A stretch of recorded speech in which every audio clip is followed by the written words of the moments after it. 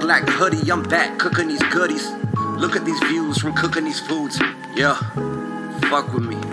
Eat good, live well, stay true. What is going on, you guys? Back with another mukbang for you today. Got the bangin' buffalo chicken pizza. As you can see, you saw it come together. I mean, it's a little bit of just like a come home from work, kind of buy the ingredients, chuck it together type quick meal. Delicious nonetheless, but you know what I mean, just store-bought dough and just other ingredients kind of just pre-prep. Bang, bang, throw it together. Next thing you know, you're eating a buffalo chicken pizza and you're having a good time. You're having fun. Your taste buds are having a party. And yeah, just all is well in your mouth and in your stomach and in your heart. So, I mean, I don't want to waste too much time talking about it because we already know what it is. So we're just going to start eating, and I'm going to tell you guys a story time about my favorite holiday, which is Halloween. It's just the funnest. And then also my favorite story of my own personal experience regarding a Halloween night adventure turn up time sort of thing. So let's get straight to the goods. On the side, I got a little extra sour cream and some of that leftover buffalo sauce, just in case we need to get a little more saucy, because you know why. I'm a saucy guy. I've already got the ranch drizzled on here, so we don't need to really get too ranchy with it right off the bat, but everything's kind of there. All the players are on the field, ready to play their part, ready to do the thing, and we'll see what it tastes like right off rip here.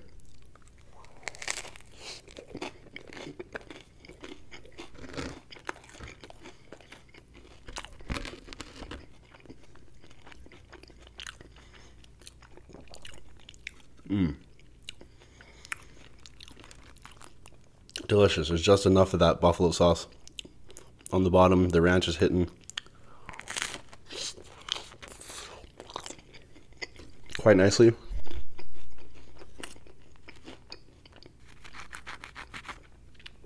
Crust is nice and crunchy. I might hit it with a little more buffalo though, to just to like bring it up a notch. A little dash of sour cream. See if that's the magic bite. Get a tomato in there for some extra juiciness.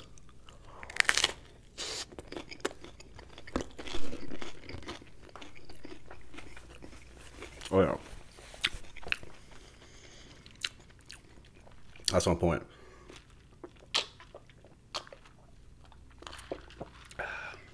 Got the red cup, party cup. I feel like it's a very appropriate cup to have given the story time, because it was a party night. So the first thing that you guys need to know about me is that, well, like I said, Halloween is my favorite holiday and event. But the thing about me is, when it comes to Halloween, I'm very spontaneous. Like, I don't plan ahead. A lot of people, there's people out there who plan their costumes like months ahead of time. They're like putting it together forever. I'm a Halloween enthusiast, but I fly by the seat of my pants.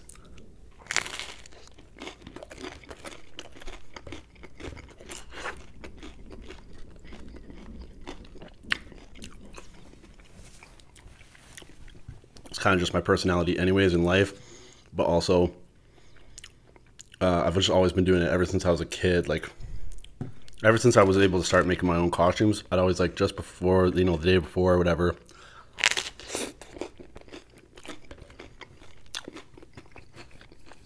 I'd brainstorm, go find stuff, improvise, put it together.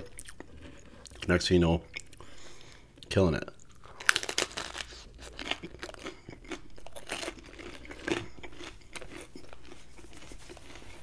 So I was like 19, maybe 20, probably 20.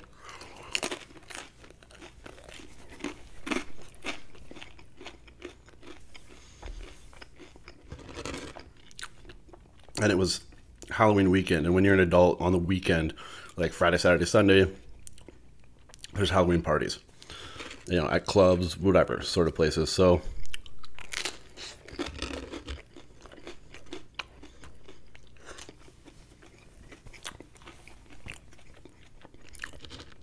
there was this party at like this club, and like all my, you know, a lot of people that I knew were going. And so I didn't have a costume, but as per usual, I was just like, I'll figure it out, and yeah, I'm gonna go, and like, we're like, tonight's gonna be fucking sick. So I start brainstorming. I'm like, all right, what do I have that can kind of lend to a costume mostly, and then I have to buy like a little bit of stuff.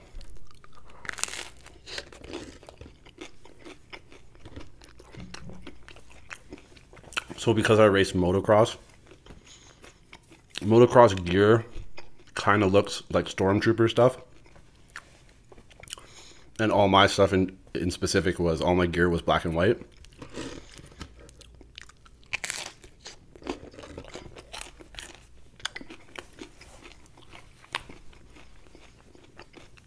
So I was like, I'll just wear that with like my chest protector and everything. I had this like all white like K-Way style jacket, like a very like that thin type material, but it was all white. I was gonna put that with my chest protector over, pants, boots, all that shit.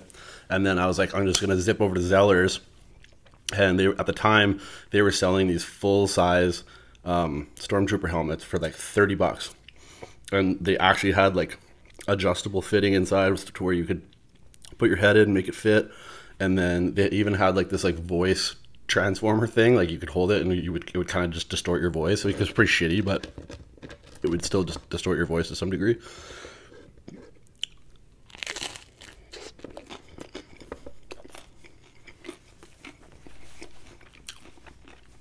So I whip over to Zellers, grab that shit, putting on my costume at home.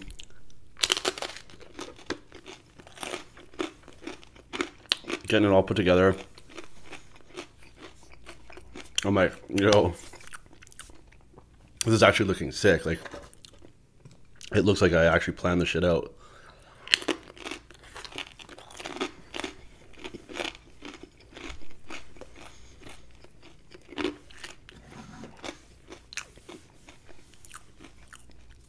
My buddies at this point have no idea what I'm being.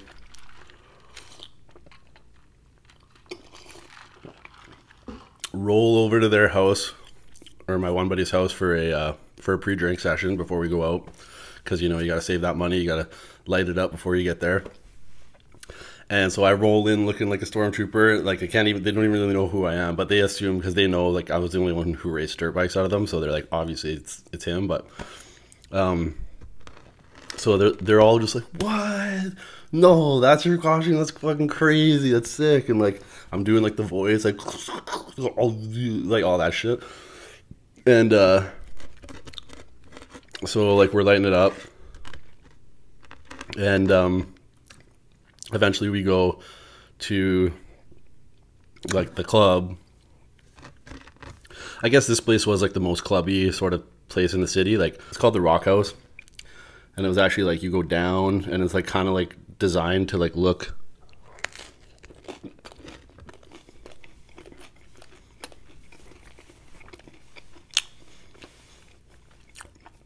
sort of like you're in a cave, but a nightclub cave.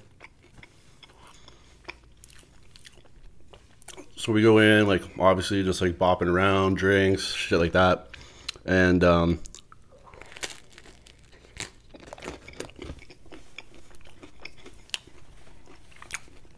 there's like this elevated stage where they were holding like a dance-off slash Halloween costume competition.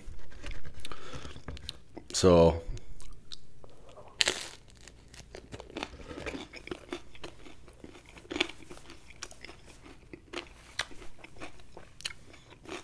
I'm thinking to myself, like, you know, some pretty sick costumes here,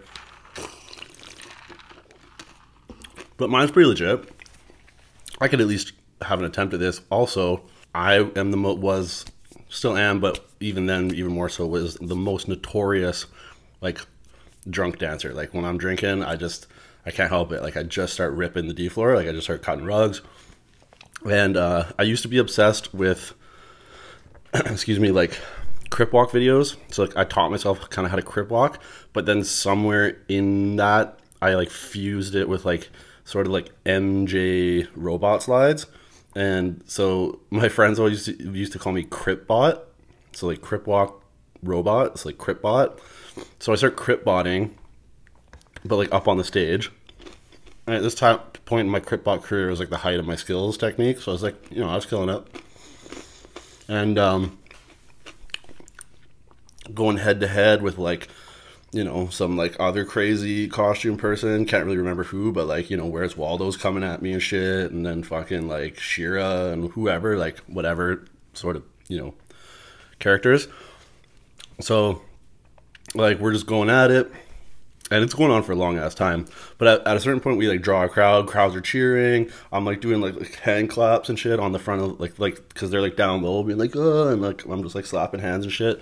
But I have like this like stormtrooper mask on, so like nobody knows who I am, so I can be like ultimate ridiculous. So I just go full ridiculous. So after going full ridiculous, I hop like the competition like slows down, comes to an end. It's all done. There's a lot of ruckus and shit, and I'm hot as fuck. I'm sweating, so like I just get off stage because like I can't really hear anything. Like I didn't hear if I placed or won or whatever. So I got off the stage. I like go into the crowd. I think I went out for like a smoke. I came back in, and when I came back in, some dude runs up to me. I guess part of like the promoter of the club / the competition. He comes. He's like, "Yo," he's like, "You placed second in the competition." He's like, "You were crushing it up there with the moves / like your costume's pretty sick." I was like, "What?" And he's like, "Yeah, here you go." And he hands me this envelope. I'm like, dope. So I like look in the envelope. There's $300. I was like, what? Like this night just got fucking sick. Like I just won 3 bills and shit. So I win 3 bills. Keep cruising around like with my boys. Like now I'm just buying drinks and stuff because obviously it's like I paid for like my $30 helmet thing, like, and then plus I made $270 to just like drink and do whatever with, because why not? And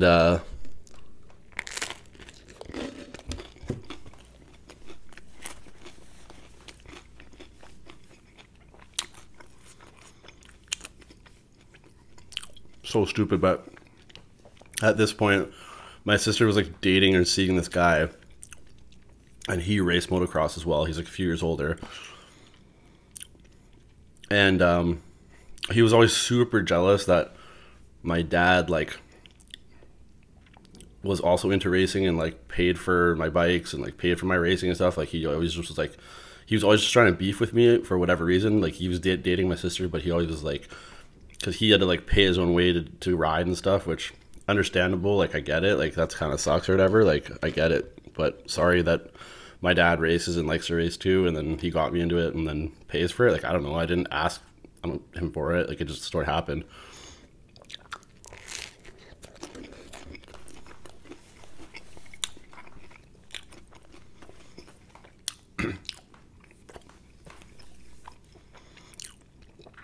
So he starts chirping me about like nice dance moves up there and shit and whatever. I'm just like, man, I'm just having a good time. Like fuck off. Like I just won this money and shit. Like, I don't see you with fucking $300 because you were having fun. Like, eat a dick, you know? So we get confrontational and shit. And then eventually he's like, he's getting all aggro and he's like, let's fucking go. He's like, I'm not scared of you. Obviously, like, let's fucking do it.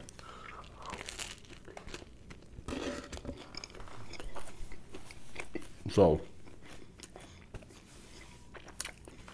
we get into one of those stupid, like,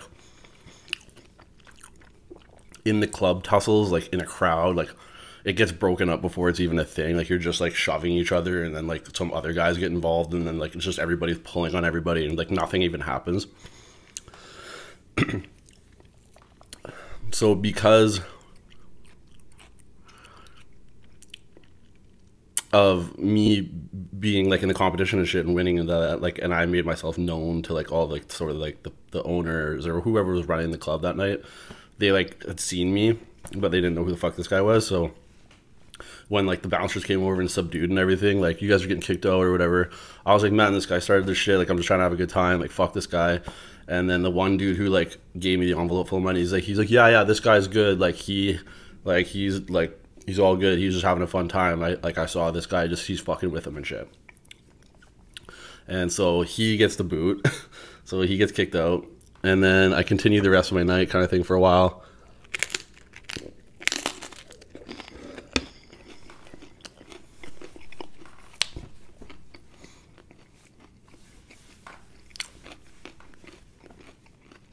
And then you're outside at the end of the night. It's like after the club was done. And everybody just kind of stands around and you're in your costumes and you're like laughing and being ridiculous. And I'm sweating from under my eyes because of this hot sauce. And you're like, you're smoking and you're trying to figure out where you might be going or trying to pick up girls or whatever the case may be. And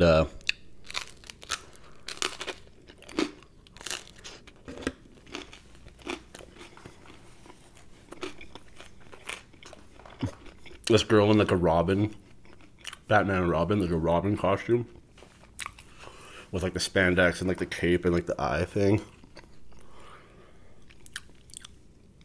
comes over and like she's just like all like, one of her first things that she says to me, she was like hey, like I saw you on like the dance competition, you were great, and like I love your costume, stormtroopers are so cool.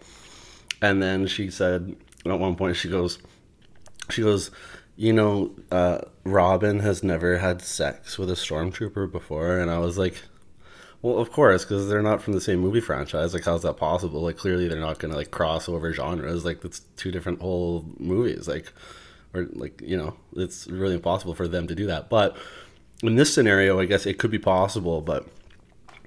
And she's all like, and just being all flirtatious and shit, and like hinting at like she wants to go hook up essentially. And sounds weak on my part, but to be honest, like in the moment,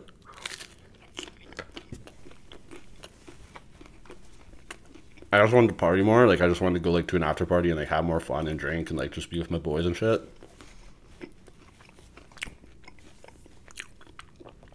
Also, she was like, I'm just gonna be nice and say like she just wasn't exactly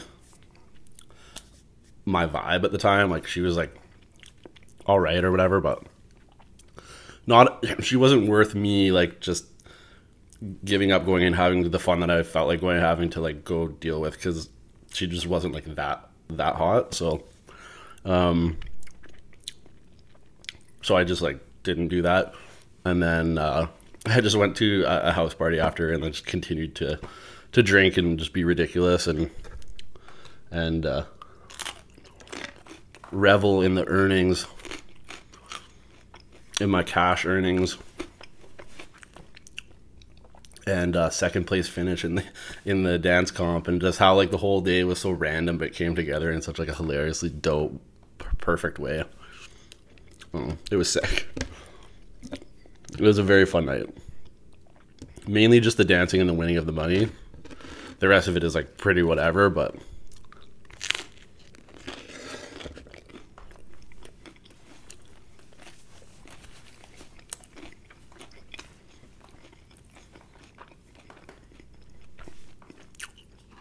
all in all, it was a good time.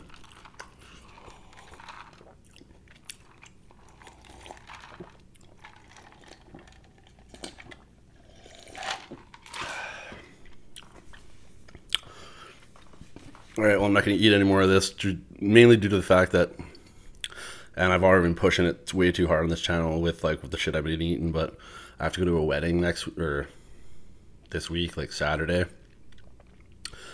And I really need to like fast for a few days just to like feel a little, when you roll up, you just want to feel a little tighter, and you just don't want to have that like days and days of garbage bloatiness, but we'll see what happens. I don't have much self-control. So anyways, hope you guys enjoyed that one. Till the next one, you know what to do. You got to eat good. You got to live well. You got to stay true, because you ain't got shit else in this world other than your truth. So live that shit. All right. Peace.